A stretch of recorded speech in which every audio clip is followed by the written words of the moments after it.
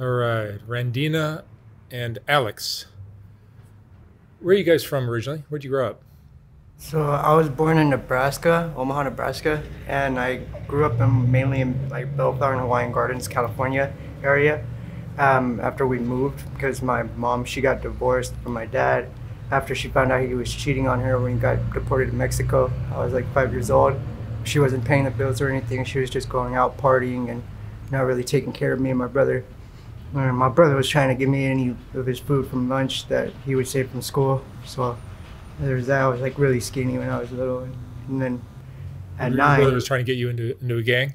not yet. It wasn't until I moved to Hawaiian Gardens, like when a lot of my like people who I looked up to were gang related, and like they were trying, to get me affiliated, but I didn't really join. I kind of avoided that type of nonsense because one of my greatest influences, like I call him my uncle, my Theo Husky, he dropped out of the gang because I influenced him to not be a part of the gang anymore because I wasn't about that life. And he moved to Colorado, so I felt like I did a big impact right there.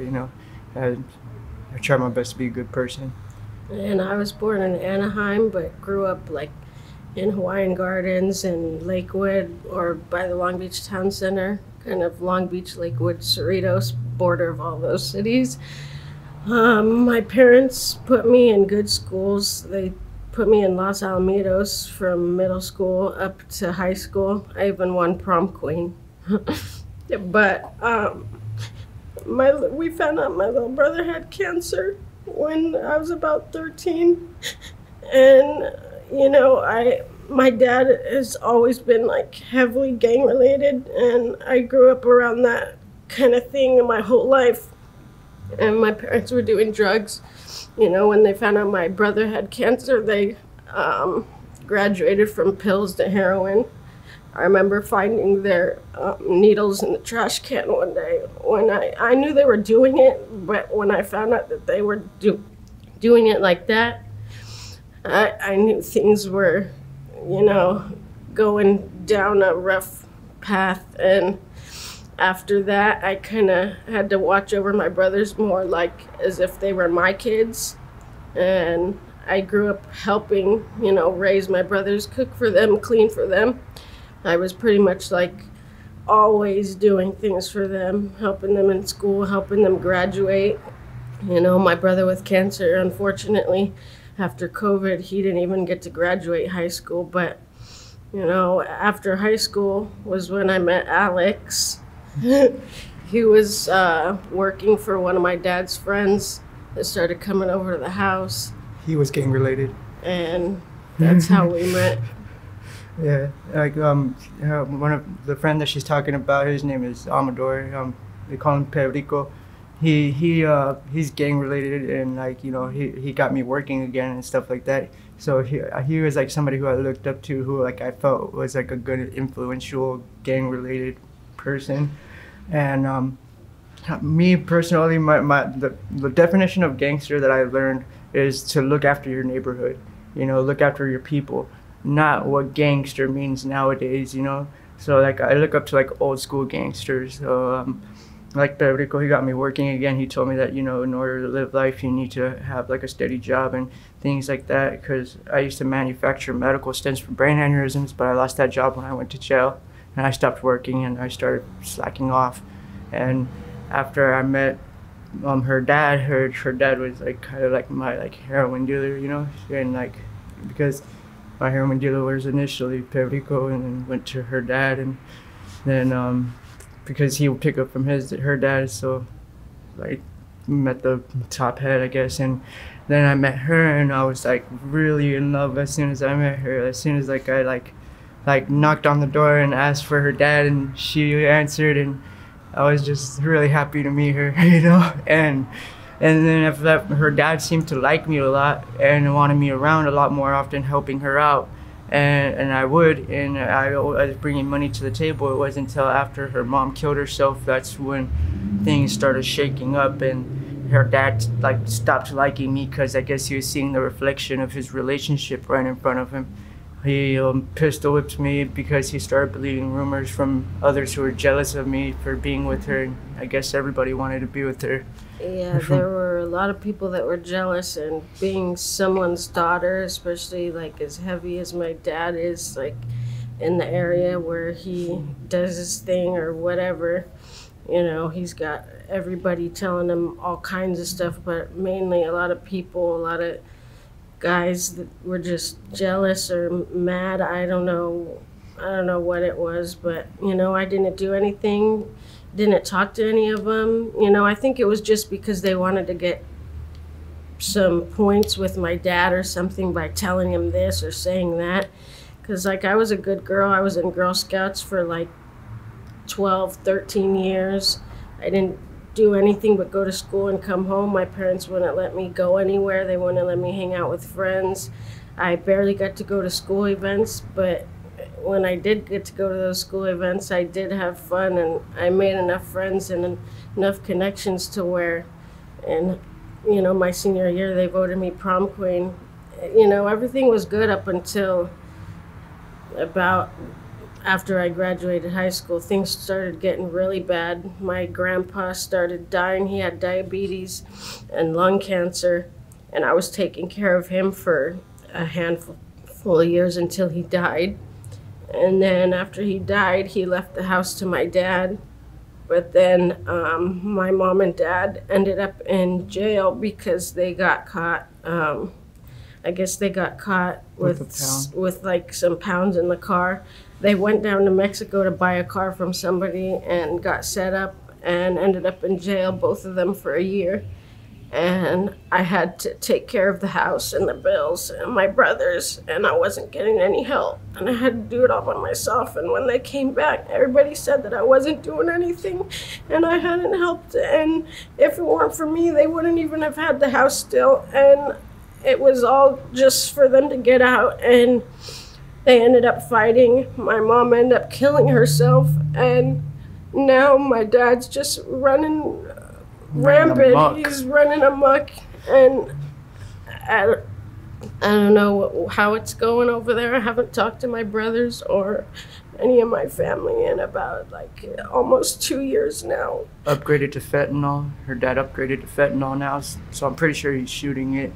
And it's funny because like a lot of the people from the hood, they like kind of fear my mom because like my mom, she put a lot of work in the hood. She's not gang related. Same with my dad. They both our parents are heavily known in the hood. Like, and my mom, she used to like be a pimp, and like she's pretty well known, and like people know me because of my mom, and due to that, like I don't understand why like such a switch up, because everybody loved me and now everybody hates me. And it's so weird because seeing that happen, it's just stupid. Because why can't people just be so like friendly and like nice to people? You know, like why can't peace just exist? Like why do people just have to act like such jealousy and envy for no reason? Like people can't just be themselves. Like me, I'm myself every day, you know, and that's why she loves me, you know.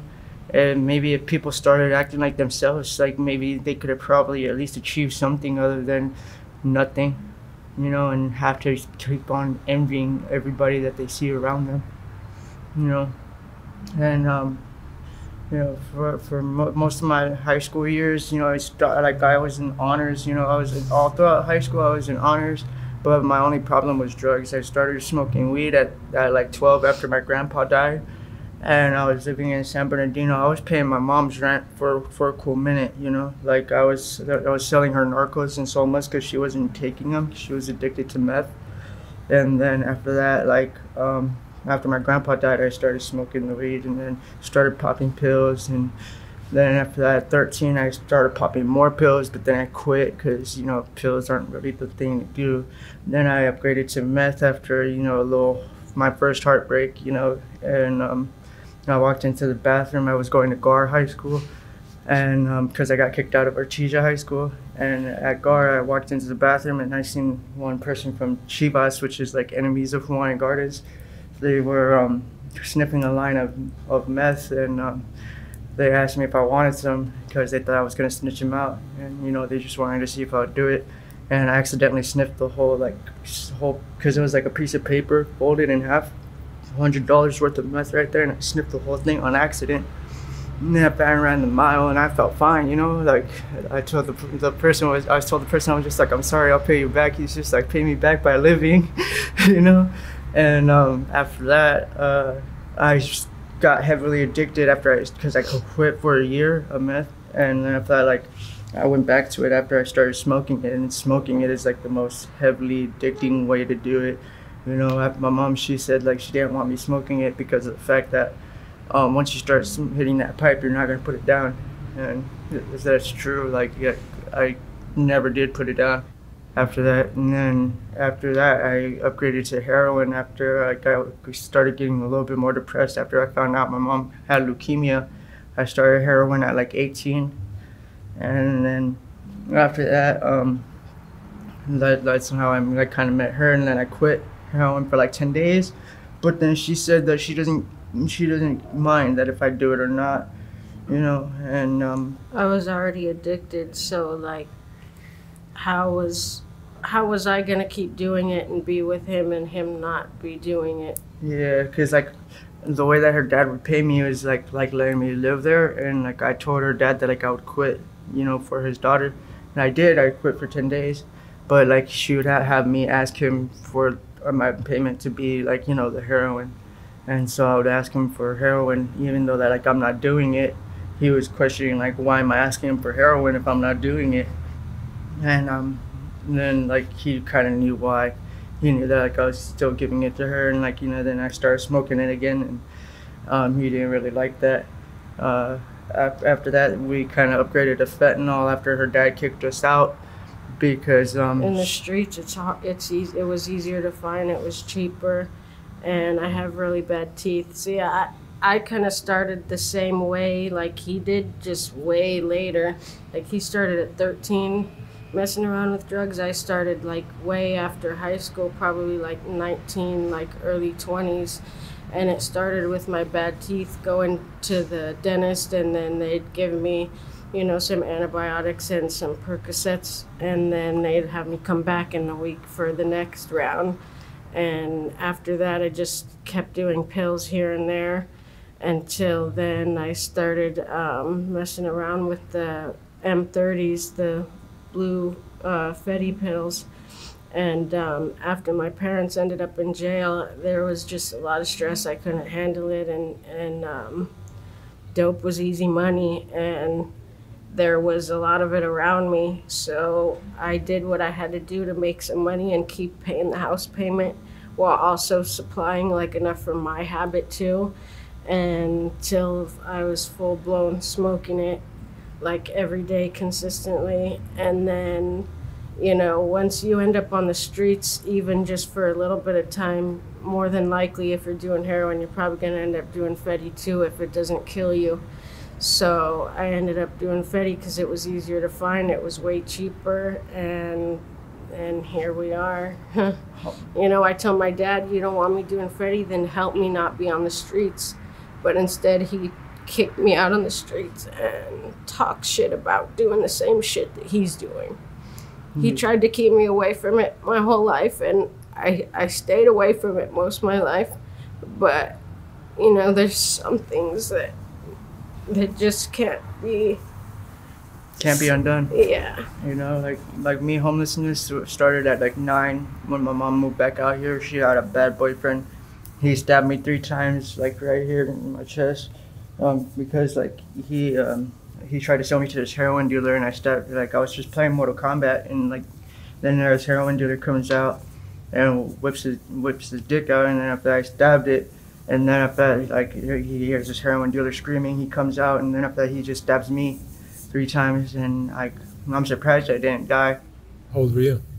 I was 9 years old, and I'm 23 now, you know, and not only that, the other thing that it did was, like, one time me and my mom and him, we were in the car, and it's funny because I was, like, 5 years old or 6 years old when I had a dream, and, like, I don't know if you believe in, I forgot what they're called. There are certain type of dreams. Yeah, premonitions. And like I had a premonition at like 6 years old of seeing a cat like waking up to inside of the back of a car with a cat in front of me, my mom arguing with some guy with like devil horn tattoos. And then later on, when I'm 9 years old, I see this guy, and like I'm realizing I'm reliving that dream. And then after that, like I realized what they were arguing about. They were arguing about me like being hungry. And after that, like he hit my mom. And then after he hit my mom, you know, my mom stopped the car. And after that, he told me to shut the fuck up after I said, don't hit my mom. And after that, he like tried to pull me out of the car, pull my arm out of socket. And then, yeah, just because I was hungry. So like, you know, people are pretty fucked up, you know. And like I learned that like most men are just shitty people, you know. And like I try my best to not be a bad man, you know. And, you know, like, throughout that time, you know, I was on and off homeless, moving in with my aunt, moving back out in the streets with my mom, because I didn't want to leave my mom alone. You know, I had my best friend Christian. He's like more of a brother than my actual brother. You know, like I would always talk to him on the phone. And then after I started living with my aunt for a little bit longer, from like being like 13 and up, like up to 18, you know, like when I ran away from home at 17. My best friend let me stay at his house for a little bit until my aunt, you know, like she really wanted me home, because like I was stressing her out more after I found out my aunt had cancer. You know, this is my great aunt, this is my mom's aunt, you know, so like she's like my mom to me, like when it comes to like, you know, coming down to like the discipline and stuff like that, you know, me being like a gentleman and everything. I learned that from my aunt, you know. And my mom, she's like living with my aunt right now. You know, I got kicked out at 18 because, you know, I was heavily addicted to meth. And like, you know, my aunt thought that I was stealing from the house because I wouldn't snitch on my mom for like her stealing from the house. And like that caused me to get kicked out. And if I would have opened my mouth and said it was my mom would have been in the streets with a bad back and everything. And I would have been a shitty son for doing that, you know. And then I started living with my best friend, who's like my brother, and like he really wanted me to quit meth, but I couldn't quit meth. And then I ended up, you know, like, cause like I didn't want to break his heart anymore than I already did, cause he's like my brother, and like, you know, I didn't want him to have to feel like he has to push me away sometimes, cause like he'll see me high, and like he wouldn't like me when I'm high, but you know. Sometimes he actually, when I would keep it quiet and not say anything about me using, he wouldn't know that I'm using, and he would like prefer me like that. But then whenever I'm not using, you know, my emotions show a lot more, because like I'm a very emotional person, and like he didn't like that. He doesn't like being around like emotional people, because he's like more of a shunned-in person. But that's still my best friend to this day, you know. Like if I was to go there right now and like ask him for help, he would help me. It's just, you know, don't want him to see me high anymore. So until I get sober, you know. Where are you guys staying now? You're on the streets? We're in the streets right now. Yeah, kind of anywhere. We bounce back and forth between here and Long Beach, kind of Hawaiian Gardens, where our family is at. Mostly his, because I don't really talk to mine anymore. Yeah, and well, we try to stay away from Hawaiian Gardens because her dad has the whole hood looking for me, trying to kill me. I don't know about that. I think it's more just to scare you, because if... Yeah. I mean, like, it's because, like, Perico, he, like, told me, like, her dad's, like, basically trying to kill me. So, like, I'm very, like, paranoid to be out there. My dad's just got a bad temper. I don't know, like, after I graduated high school, I started taking care of my grandpa for him, because he just couldn't handle seeing my grandpa, like, pretty much dying like that. And, you know, after my grandpa died was when he kind of, you know, took a step off the deep end. So did I. I started using drugs a lot more, started smoking a gang of weed and doing pills a lot more. And he started arguing with my mom a lot more. And then they went to jail, and I picked up heroin, and things were really rough, and I could barely afford to pay the bills and the house payment. It was a struggle. I had no one helping me, and my brothers were just looking down on me because they knew I was getting high. And I told my dad, and he kept it a secret until there was a day where I made the money late on his books, and he threatened me that he got on the phone with my mom because I would pay to put money on the phone for both of them to put the phones together. And as soon as she got on the phone, he told her that I was doing heroin. And actually, surprisingly, she was more supportive and like just caring and wanted me to quit. Like, you know, she was more nice about it, and I stopped for a few, but then my brothers started treating me real bad again, and I was the one that was doing everything for them, buying the food, paying the bills. And so I started doing it again, and then they got out and they kept fighting. And my mom and my dad, they kicked us out on the streets for a couple weeks, and then we came back to the house, and my parents were still fighting, like more than ever.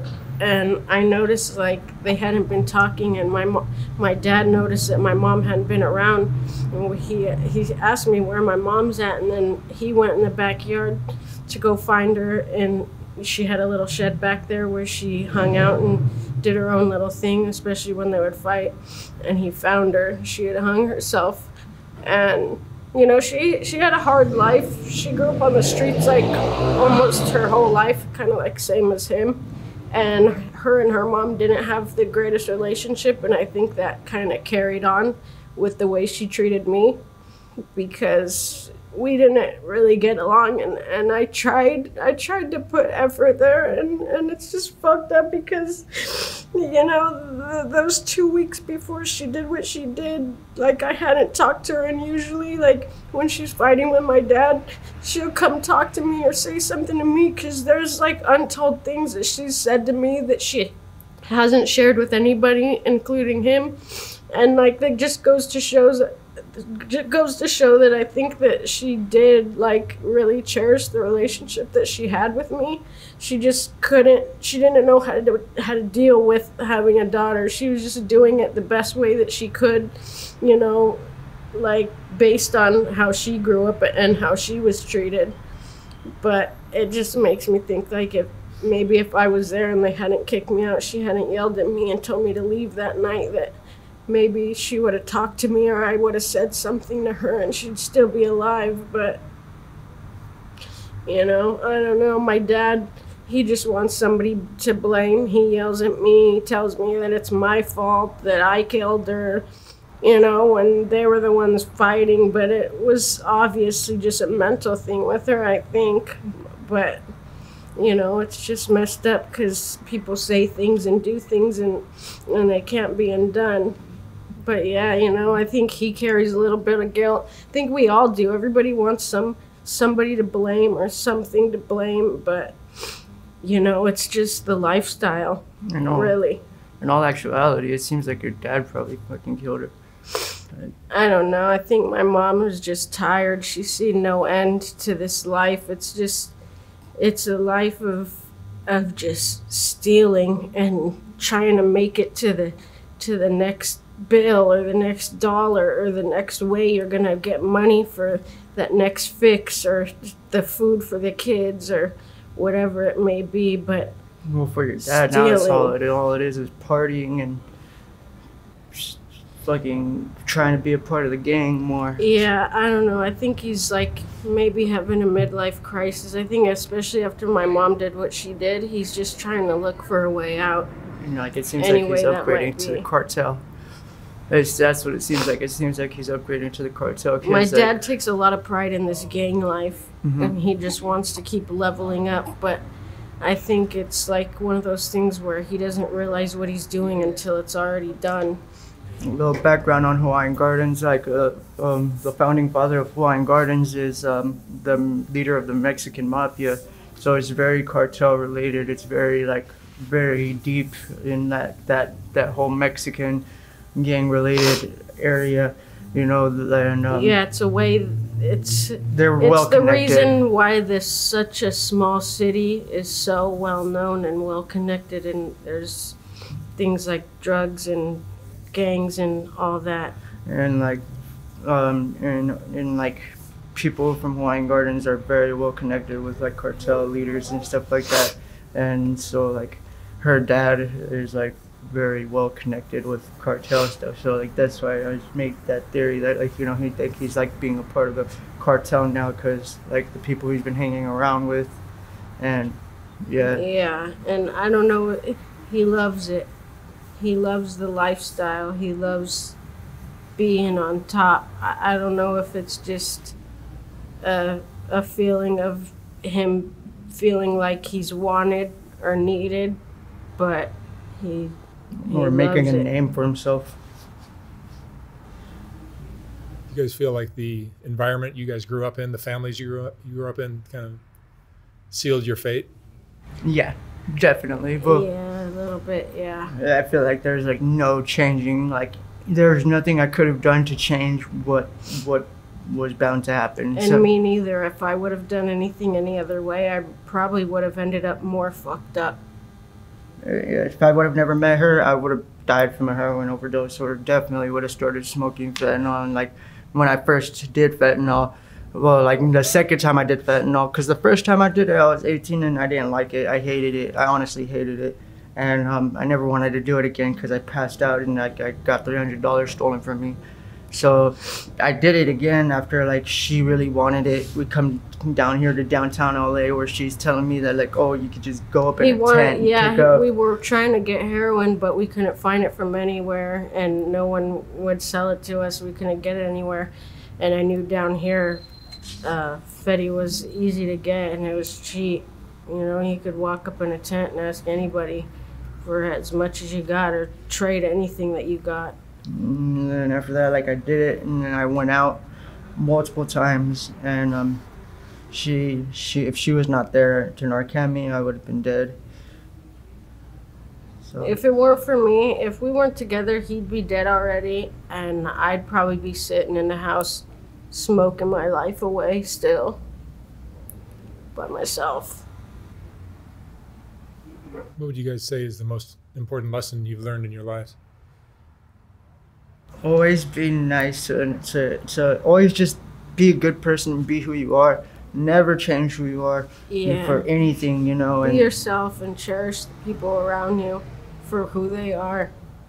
And always look out for the next person, whether they're looking out for you or not, because, you know, it'll make you feel better. Yeah, and life will give it back to you what you put out for the most part. That's not to say that bad things don't happen to good people and good things don't happen to bad people, but it's better to be a good person. And you never know, you could just make a big impact on somebody who's totally fucking evil. Yeah. Yeah. Like, I changed the gang member to not be a part of a gang, and like, this gang is known for killing people who want to drop out, you know, and I made the impact to make him move and not be a part of it no more, and they respected it. So, yeah, think on that, you know. All right. Randina, Alex, thank you so much for sharing your stories. Wish you guys lots of luck out here. Thank you. Thank you. Thank you very much.